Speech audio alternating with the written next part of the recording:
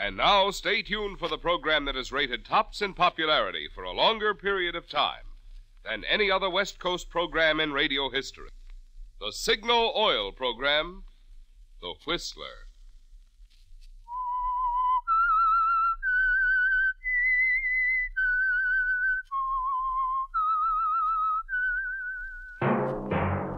Signal, the famous Go Farther gasoline, invite you to sit back and enjoy another strange story by The Whistler.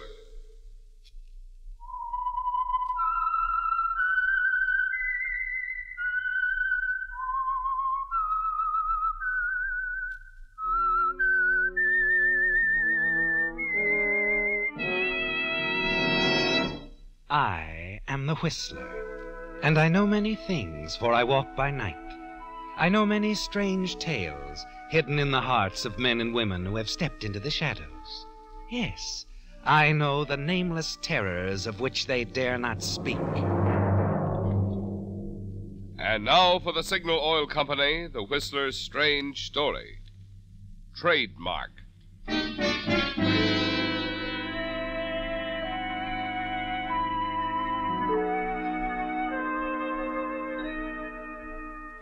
The car, speeding up the rain-swept mountain road, rounded a final curve, then swung in sharply until its headlights pierced through the night to pick up the cabin set well back from the road. As the car skidded to a stop in front of the cabin, the woman at the wheel leaped out and ran for the shelter of the veranda. There, she paused only a moment to catch her breath before pounding heavily on the door. Open up! Cecile! Open up! Cecile, I'm not going away. You're going to talk to me. Cecile! Oh, Cecile. Hello, Martha. You've got to talk to me. You've got to listen. Oh? I don't have to, but I suppose I shall. All right, come inside. Sit down if you wish. No, I'd rather stand. Cecile, you've got to understand about that money from the firm. I believe I understand only too well, Martha. You've embezzled us. Cecile, I've been very important to your organization up until now. Up until now, you certainly have. Your ideas for merchandising and promoting cosmetics by Cecile have been superb, Martha. Simply superb. Then your inventiveness, development of perfumes, lipsticks, excellent. I'm sure this new lipstick you've worked out will prove a smashing success, a real innovation. However, you've also been stealing us blind. Please, Cecile. Sorry. I'm going to discuss the whole thing with Jason in the morning. But if you do that, If I do that, you're through. Yes. He's the backer. The money bags. Why, I'd be a confederate, a fellow conspirator if I failed to tell him of your, indiscretion with company funds. You've always hated me, haven't you? Because you've always hated being just a figurehead, a name Cosmetics by Cecile. My ideas have put you on top, and now it's crowded there. A little. Yes. They can probably accommodate you at the inn in the village, Martha. I can't permit you to stay here. So that's the way it's going to be. I'm being kind. You could go to prison. I'll try to talk Jason out of that. Good night, Martha.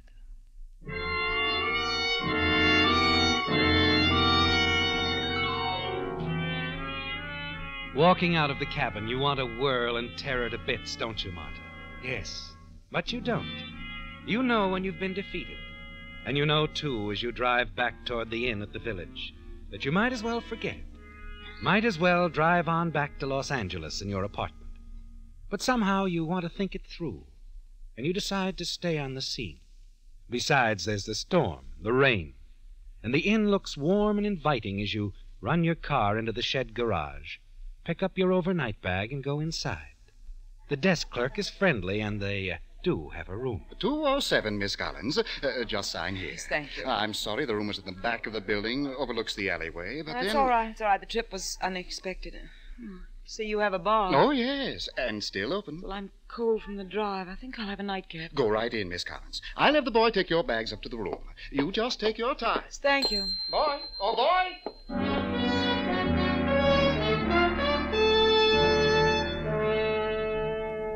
Your mood is far from the cheerful one of the desk clerk, isn't it, Martha? But as you enter the bar, you catch sight of someone you know. Yes, old Sam, the caretaker of Cecile's cabin. As you move across the bar and come closer to Sam, Yes, you I'm realize that he's telling had more than you, enough no, drinks. it's all very And he's fine. saying some very interesting things.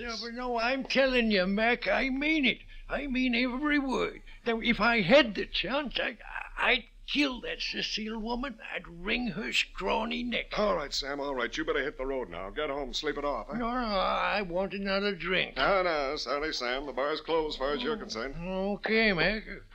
Last time I'll show my face in here.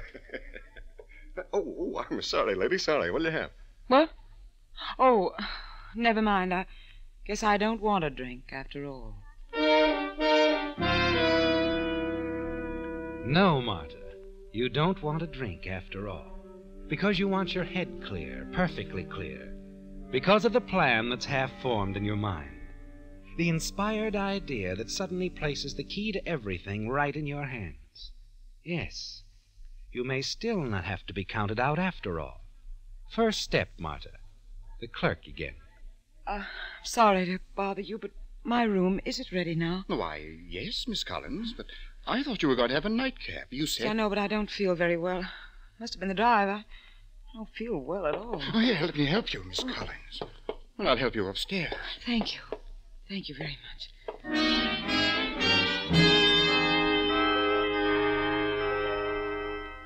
He helps you to your room, doesn't he, Marta? Very concerned. And then he calls the maid, has her stay with you as you get ready to go to bed. And then, to make it all just right, Maid, Yes, sir. could you tell me, would it be too much trouble for them to bring me some hot broth or toddy or something? Oh, not at all, miss. I'll tend to it myself right away. Mr. Hensel's very worried about you. you watch her go, Marta, smile to yourself, and then ask the obliging woman to sit with you as you drink the warm broth she brings. Then you're ready for the next step. Oh, it's so much better. I think I can sleep comfortably now. Of course you can, and you won't be disturbed, ma'am. Mr. Hensel was so sorry he had to give you a back room, but I think they're much quieter. Oh, I don't mind, but you will remind him I don't want to be disturbed, won't you? No, you just leave it to me, ma'am.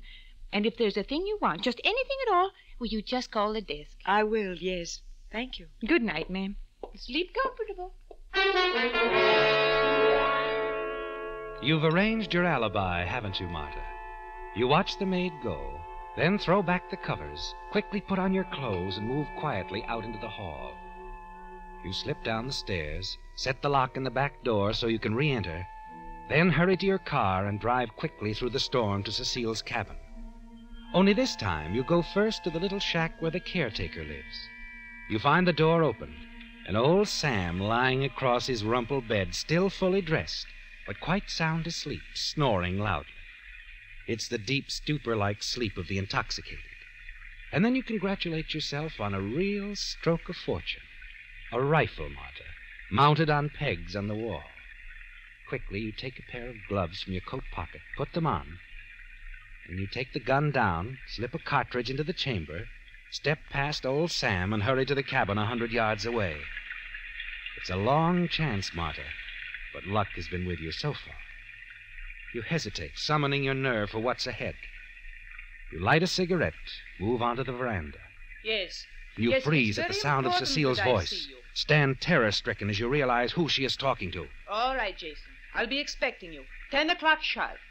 You breathe a sigh of relief, realizing that Jason Weatherby is not with Cecile, but only talking to her on the telephone.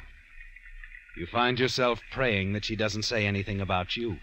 And then, I have something to tell you, Jason, about Martha Collins. Something surprising. We'll talk about it tomorrow. Goodbye. you lift the rifle, lay it on the sill of the open French window. At the slight sound, Cecile turns quickly. Who's there? Goodbye, Cecile. Martha. I suppose we could say you counted me out too soon.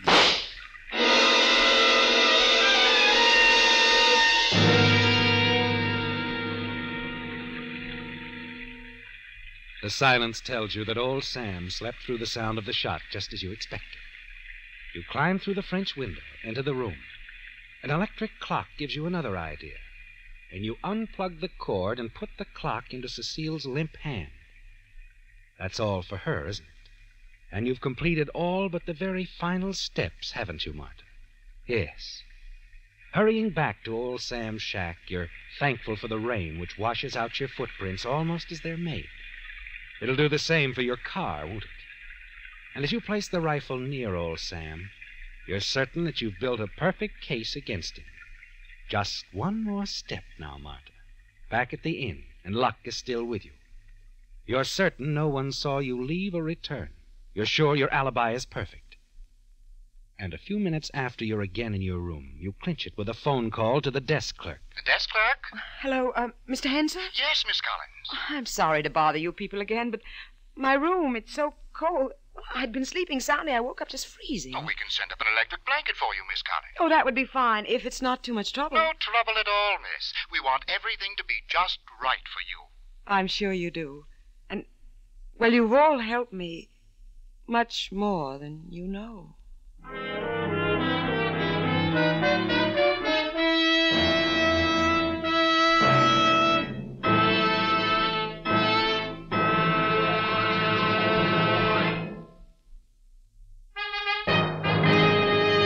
When you hear a fanfare, you expect an announcement, something new, something important. Well, tonight, Signal announces something excitingly new, something of major importance to every car owner. A new motor oil, so completely different, so vastly improved, it actually reduces by 50% engine wear due to lubrication. New Signal Premium Motor Oil. It's true. New Signal Premium Motor Oil is the result of years of research involving new scientific techniques never before available to the petroleum industry. Scientific techniques which are actually able to measure, at the very instant it happens, exactly how much wear takes place under every different driving condition and at all rates of speed. Then engineers set out to develop new compounds, new lubricating qualities, to reduce wear under not just one, not just two, but under all driving conditions and speeds. Now this amazing new product is ready for you at Signal service stations. The new Signal Motor Oil that reduces by 50% engine wear due to lubrication. New Signal Premium Motor Oil.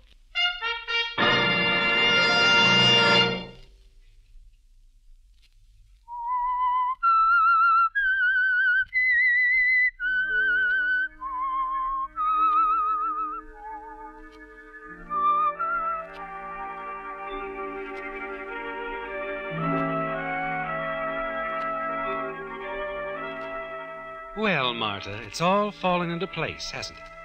From the moment when Cecile Dumas thought that she would ruin you by reporting your thefts to the head of the cosmetics firm, until now, when Cecile lies dead in her cabin, a victim of a shot from her caretaker's hunting rifle. You've managed it all with a perfect alibi setup, every sort of proof that you weren't out of your hotel room. And old Sam, Cecile's caretaker, was overheard making threatening reports to the hotel barkeeper. It's going to be a perfect case against him, isn't it? And now all you must do is complete the bluff, Martha. The next day is sunny, and you begin the morning by hurrying down to the village train depot, waiting for Jason Weatherby's train to come chugging into view. Jace! Oh, Jace, over here! Well, Martha, my girl, how are you? I'm just fine, Jace. And you? Oh, not too lively. Train always tires me out, you know. Nice of you to come down and meet me. You needn't have bothered. It's a long way to Cecile's cabin. Come along, my car's right over there. Right. Martha, Uh-huh. tell me, what's this all about? Do you know? I mean, Cecile, what's on her mind? You don't know? Haven't been able to pry a thing out of her. I was talking to her last night. Oh? Oh, she said it was something important. We had to get together right away. You know, don't you, Martha? Uh-huh. It's a secret. How long have you known this secret? Oh, for days and days. Well, I've never known any woman who could keep a secret more than 12 hours. Oh, you... Come on, let's go straight up to Cecile's cabin.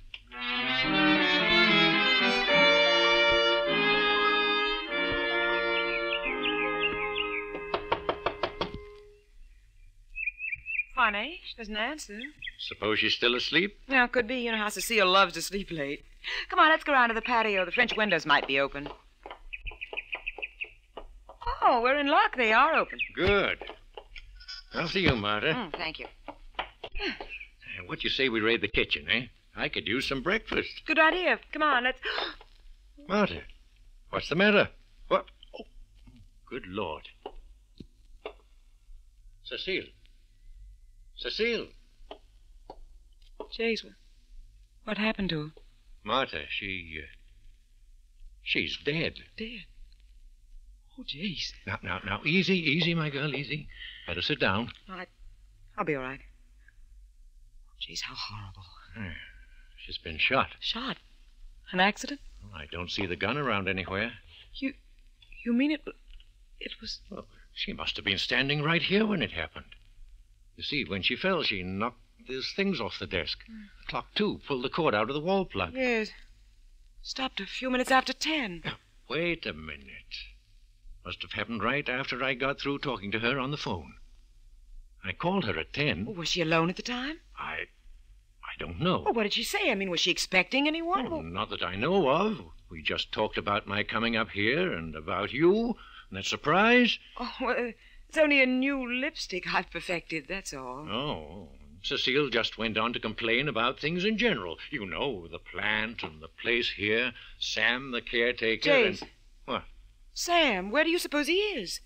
Strange he didn't hear the shot. Let's investigate. Say, that's right. Come on, let's see if we can find him. This way, Jace. His cabin's around back. Uh-huh. Of course, he might not have been around last night when it happened. That's possible. According to Cecile, he spent a lot of time in the village, nearly every evening, visiting the bar. Oh, Jace, look, his cabin door, it's wide open. So it is. Sam! Oh, Sam! Sam, are you... Jace, he's not. No. Oh. No, just asleep. Whew. Sound asleep. Look on the floor at the foot of the bed. A gun. Yes. I wonder... Jace, what are you going to do? I'm going to wake him up. We'll get to the bottom of this. Oh, no, wait a minute. He might be dangerous. I think we better call the sheriff. Yeah, you're right, Marta. Yes, we'd better call the sheriff.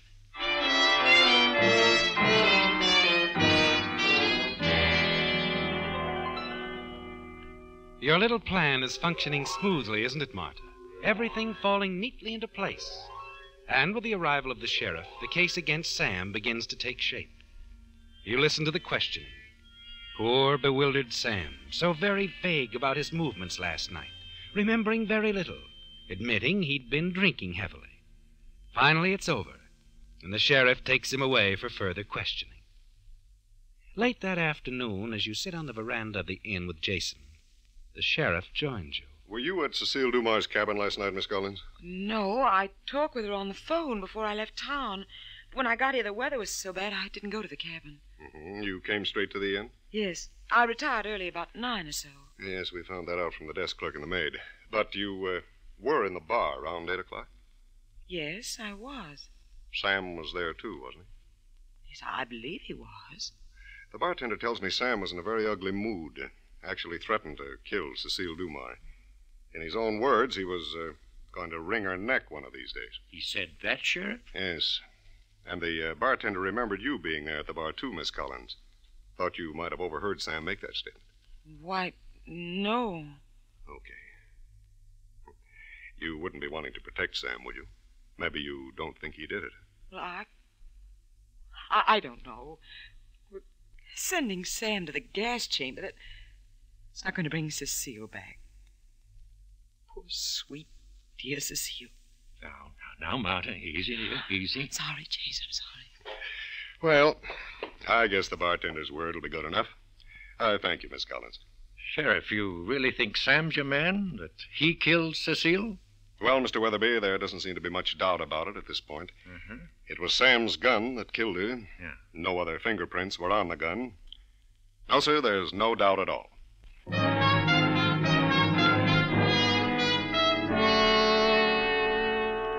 You spend the rest of the day in the quiet of your room, in seclusion, don't you, Marta?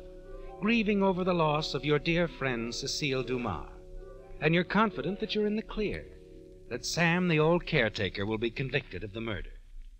Then that evening, shortly before you're to meet Jason for dinner, you stroll into the cocktail lounge, and you're sitting there sipping a martini when someone slides into the booth. Hello. Hello. Mind if I join you? My name's Fuller, Ned Fuller. Well, I don't seem to remember. No, we've never met before. Miss Collins? Oh, you know me. Do I? Yes, I know you very well. Very, very well. What does that mean? Well, it so happens I'm a private detective. How nice. And I know a lot of things about you. Such as? Oh? You're 28. You've been married and divorced once. You've been with Cecile's Cosmetics for 5 years. Now a partner in the firm. And you've been dipping into the till. Ah, you spilled your drink. See here, what do you mean Don't I've been look dipping so into the... shocked. And don't try to deny it. You see, I'm the guy who found out you were copying the company dough. You? Uh-huh. Cecile Dumar hired me. I see. Don't you think we should continue this discussion elsewhere? In private? All right. Let's go upstairs.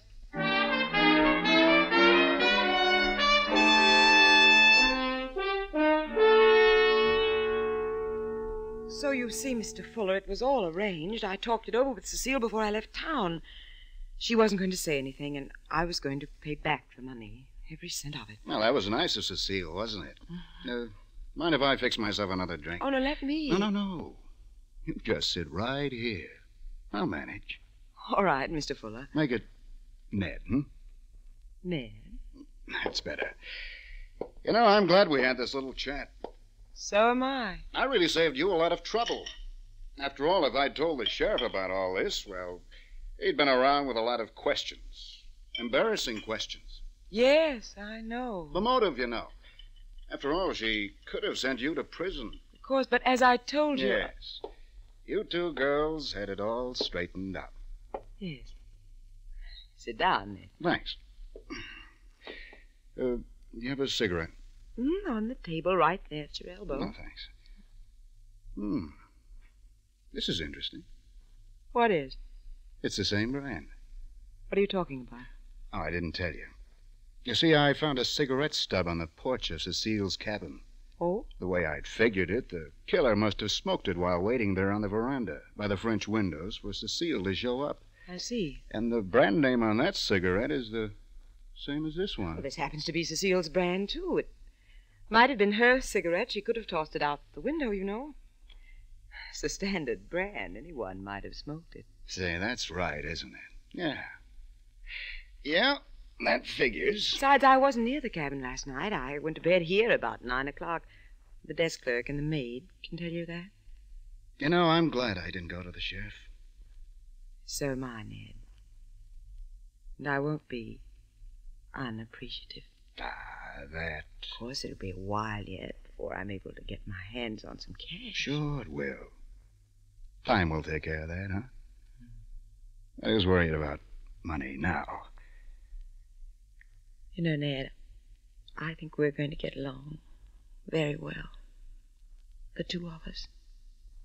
I think you have something there. Ned. No.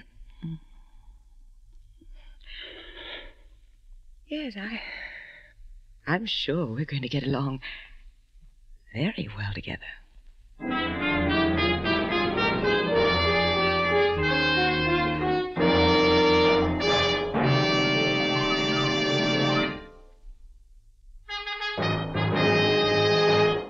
When I told you that Signal's amazing new motor oil actually cuts in half engine wear due to lubrication, that was only half the story. Here's what half as much engine wear means to your car's performance, to your budget. By reducing engine wear 50%, new Signal Premium Motor Oil will keep that like-new pep and power in your motor twice as long.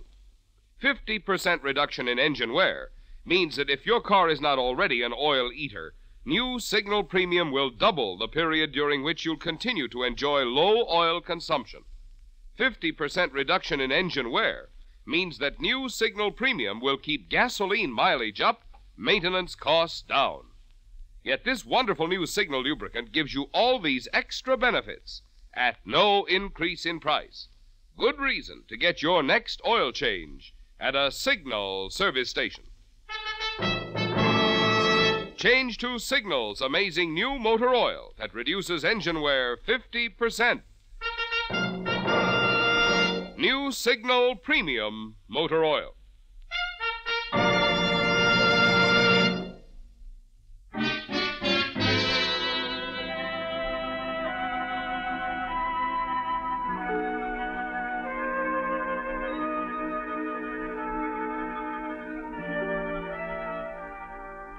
The threat is gone now, isn't it, Martha? With a kiss. Yes, from the moment Ned Fuller, the private detective, took you in his arms, you were certain he wouldn't talk to the sheriff, tell him what he knew about the money you'd stolen from Cecile's cosmetics, or turn over the cigarette stub. Your cigarette, Martha, the one you so carelessly dropped on the porch of Cecile's cabin the night you killed her. You're sure you're in the clear now, aren't you? Yes, you're certain of that. And the following morning, as you pack your bags, there's a knock on the door of your room at the inn. Good morning, Miss Collins. Oh, Sheriff, morning. Mind if I come in? No, of course not. I was just getting my things ready. I'm going back to the city this morning. No, I'm afraid you're not, Miss Collins. Oh, what? You were lying when you said you weren't at the cabin the night your friend Cecile Dumar was murdered. You see, a new clue has turned up. New clue? Yes, a cigarette stub. Well, It was found on the porch of Miss Dumar's cabin. Well, that means nothing. I smoked several when Jason and I discovered the body. I know, we found those too. But the one I'm talking about was left before the murder. You see, it was rain-soaked. And it stopped raining at 12 o'clock that night. We believe it's yours. Oh, now, really, Sheriff. Well, a lot of people smoke my brand of cigarettes. Cecile did, as a matter of fact. We know that, Miss Collins. Besides, what possible motive could I have had? I don't think we'll have too much trouble establishing a motive. You see, we've already talked to a private detective named Fuller. Ned Fuller? Mm-hmm. Oh, Sheriff, Ned's... Well, let's say that Ned's a friend of mine. Perhaps, Miss Collins. But he was also in love with Cecile Dumar. Ned was in love with Cecile? Yes. They were planning on being married. Married? Yes. But he... Oh, that kiss, Miss Collins? That's why we're so sure that cigarette stub is yours. You see, we had the lipstick on it analyzed. According to your partner, Mr. Weatherby, you not only invented this lipstick, you're the only person in the world who has it. Then Ned was... That's right. The only reason Ned Fuller kissed you was to match up the rare lipstick in the cigarette stub with the lipstick you used. And that trademark of yours, Miss Collins, is going to put you in the gas chamber.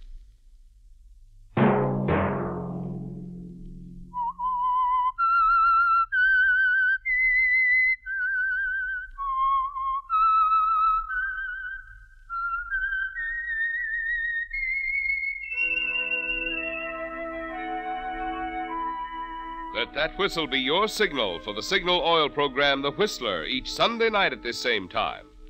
Signal Oil Company has asked me to remind you this about the amazing new Signal Premium Motor Oil, which reduces by 50% engine wear due to lubrication.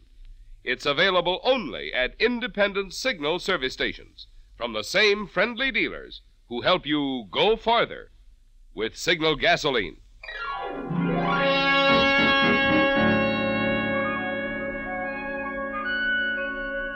Featured in tonight's story were Bill Foreman, Betty Lou Gerson, Joe Gilbert, John Stevenson, Bruce Payne, and Bill Boucher. The Whistler was produced and directed by George W. Allen, with story by Joel Malone, music by Wilbur Hatch, and was transmitted to our troops overseas by the Armed Forces Radio Service. The Whistler is entirely fictional, and all characters portrayed on The Whistler are also fictional. Any similarity of names or resemblance to persons living or dead is purely coincidental. Remember at this same time next Sunday, another strange tale by The Whistler. Marvin Miller speaking for the Signal Oil Company. Stay tuned now for Our Miss Brooks, starring Eve Arden, which follows immediately over most of these stations. This is CBS, the Columbia Broadcasting System.